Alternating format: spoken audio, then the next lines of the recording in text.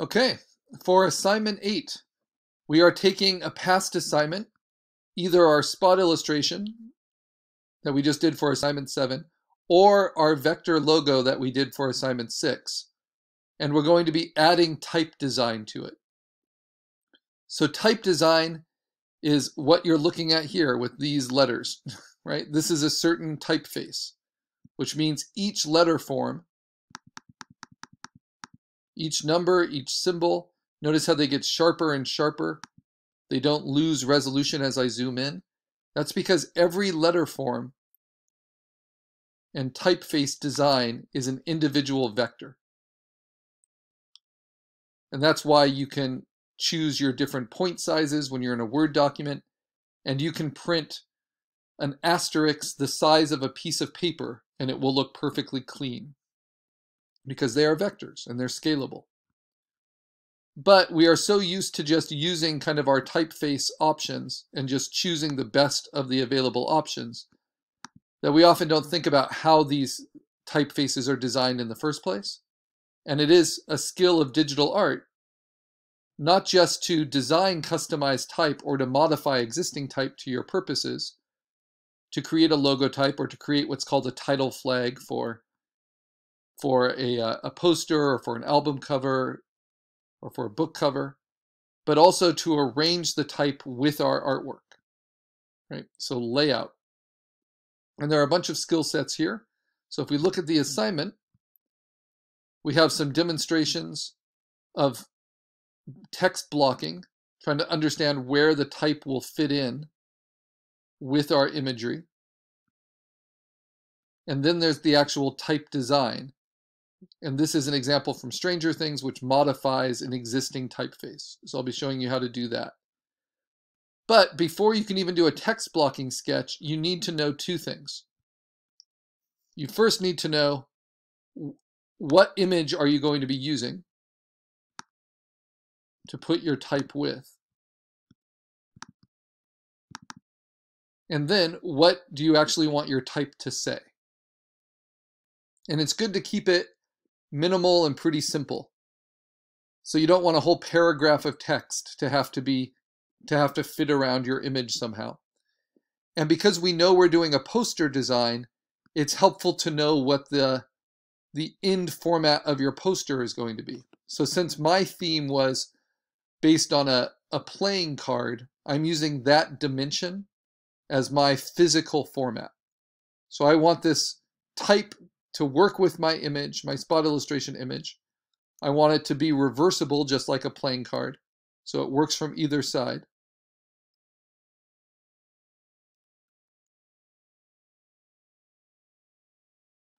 And I want it to be readable, right? But not distract from my image, but instead to enhance it.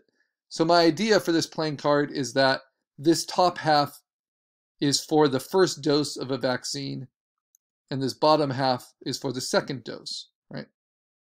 So I'm going to put first and second there, much like you would have, a spade or a diamond in the corner of a playing card. And then I have this text here, anxiety by, plagued by.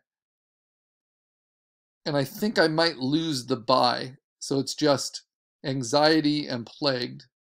And I might lose them entirely, but that was the original idea. So that when you read it from the first dose, it was plagued by, and then you kind of scroll around, anxiety. And then for the second dose, anxiety by, plagued by. I don't know that that works as well. So anxiety, and then maybe plagued, right? So that's a little dark, but we'll see. We'll see if I use that. So for these two, I have the sketch. How did I sketch these? Well, there's more than one way to sketch, right? I pencil sketched my spot illustration. But for my type design, and you can definitely pencil sketch your type design, this is obviously pencil sketched type design. It's kind of made to look hand done and kind of tattooish, right? But for my sketching of my second and first, what I did was I composited. I kind of sketched digitally. And I used a Google image search. And because it's type, what I did is I put in quotes the type I wanted as a search, an image search. And so if you do that, like first, it will show you images that are tagged with that exact phrase. So you'll see lots of different type designs for first. And there's this one for New Jersey Community Bank. And I really liked kind of the wavy nature of it.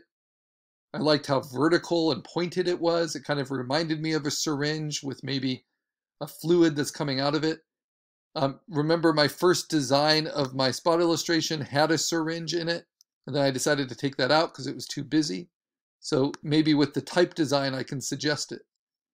So this is basically their logo. And the logo type puts that first with the letter forms Constitution Bank, right? And they have other versions of it. But I thought that was an interesting one. And then I looked up second. And I found this one, which was from a second grade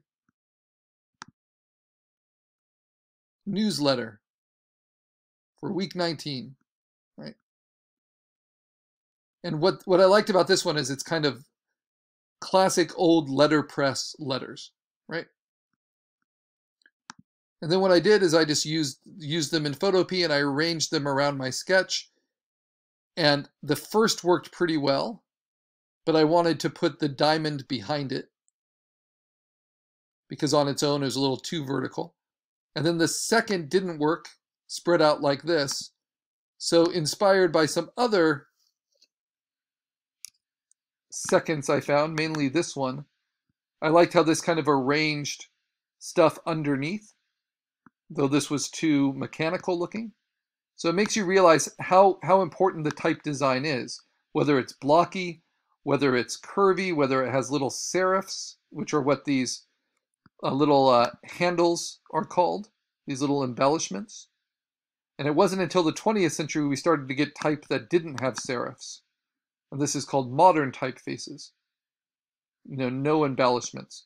But you have to pay attention to the angles, how vertical or how horizontal they are. And then I was thinking of putting the word dose in there. For maybe I could fit second dose underneath. And what I found was, different type designs for dose. Some that are like overly complicated and kind of hard to read. Some that are very classic. I think I chose the really classic one.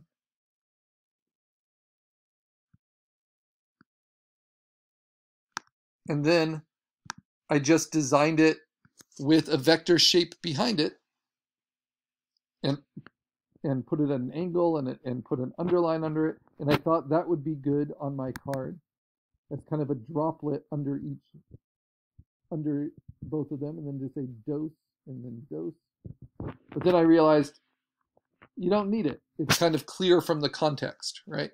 So I'm going to do the little droplet. So that's part of my type design too.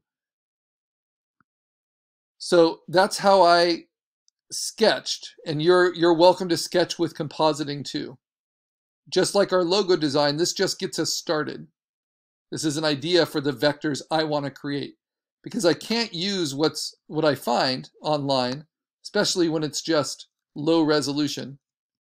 This is not going to look very good as a full resolution printed poster.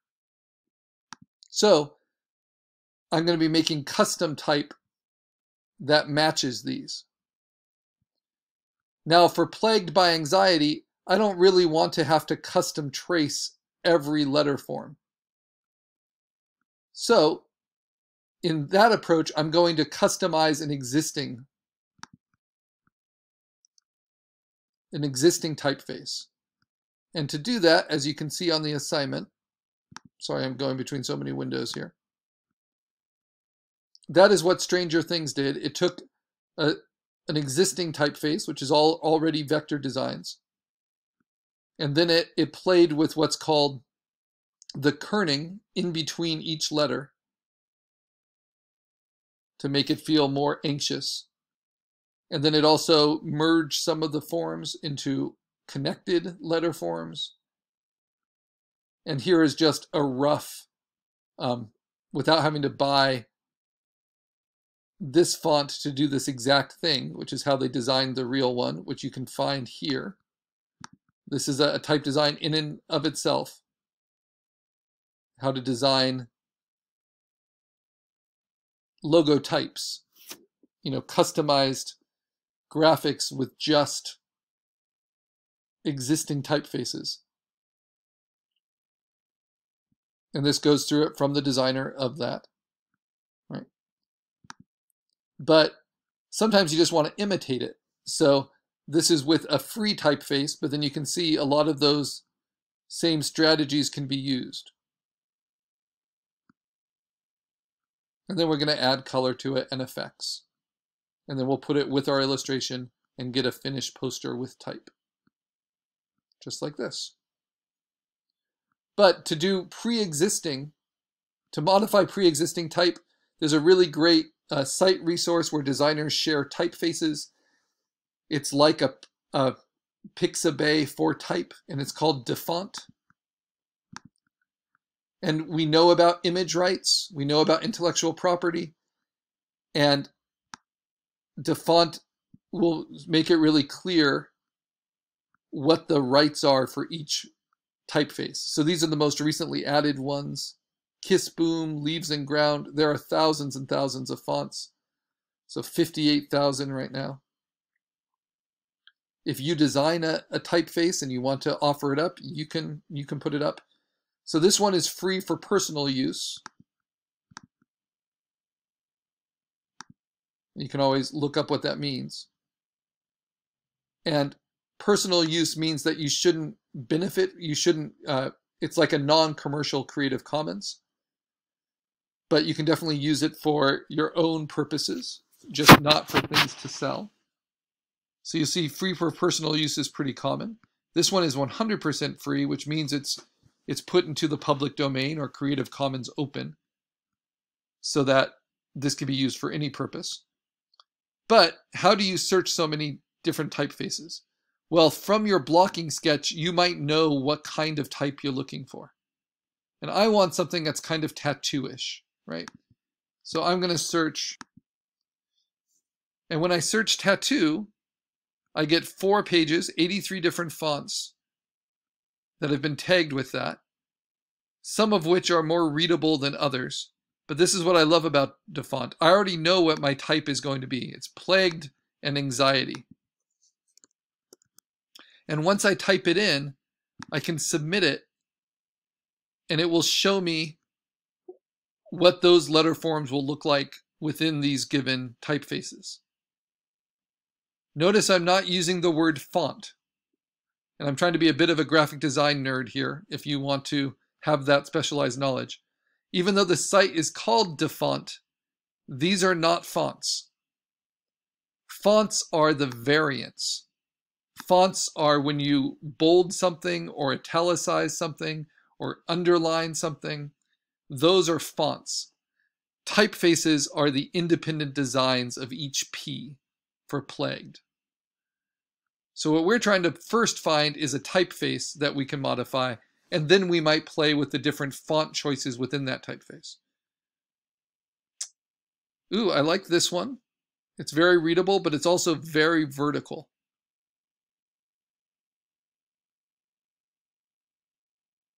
This one looks really nice. And I can work to make it a little bit more readable. But that's maybe the closest to my sketch. But it's a script typeface, which means that they're meant to always be touching. And that kind of limits what I can do with it. I think this one's quite nice. But this one is not even for personal use. This is just a demo. So it might not be a full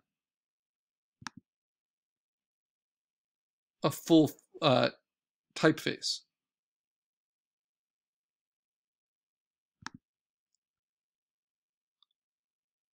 And then you have